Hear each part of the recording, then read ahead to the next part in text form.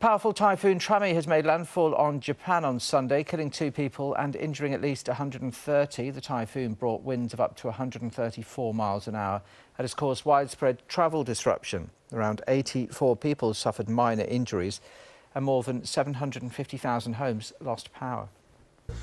2 people have been killed and more than 120 people were injured by Typhoon Trami, which struck Japan over the weekend. The storm has now cleared the mainland, but its aftermath has brought travel chaos to several cities. Gale-force winds and heavy rainfall caused damage that blocked roads and train lines, and over 750,000 homes in and around Tokyo have been left without power.